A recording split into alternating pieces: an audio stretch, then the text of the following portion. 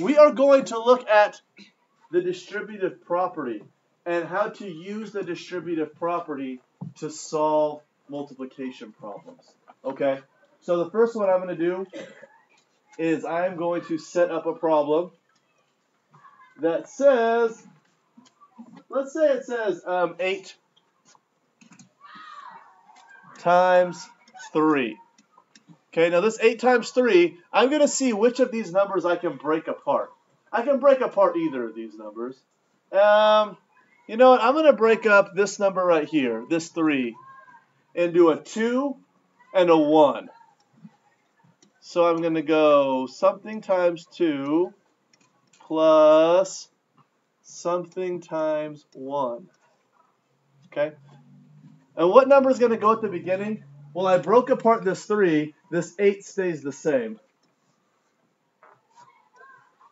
Okay.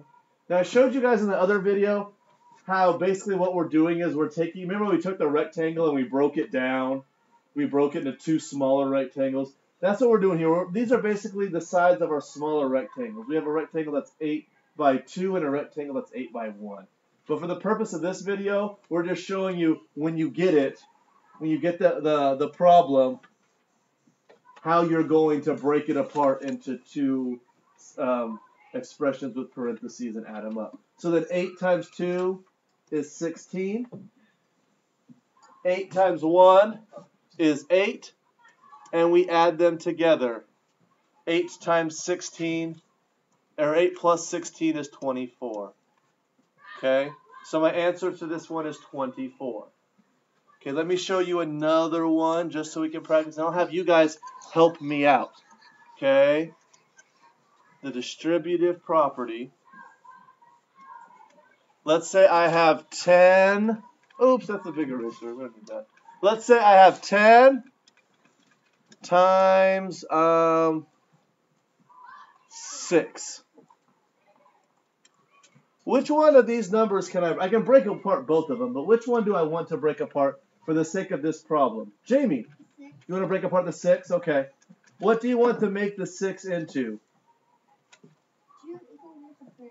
So you want to do 2 equal groups of 3? Okay, we can do that. We can do that. So I'm going to put my parentheses here with my multiplication sign in the middle. Okay. Now, what number is going to go in this first parenthesis right here? Christian. 10 times 3. 10 times 3. Since we're breaking apart this 6, this 10 is going to stay the same, okay? And what's going to go in this one over here? Cody. 10 times 3. Yeah, 10 times 3 because this 10 has to stay the same. And remember, I broke this 6 into a 3 and a 3. My 3 and my 3 right here. This is going to equal 6. So what's 10 times 3? What's 10 times 3, Abby? 30. 30. And what's 10 times 3 over here? 30. 30. And what am I going to do to these 2 numbers? I have 2 30s right here. What am I going to do with them? You're going to add. You're going to add them. What's 30 plus 30? Olivia? 60. 60, that's right.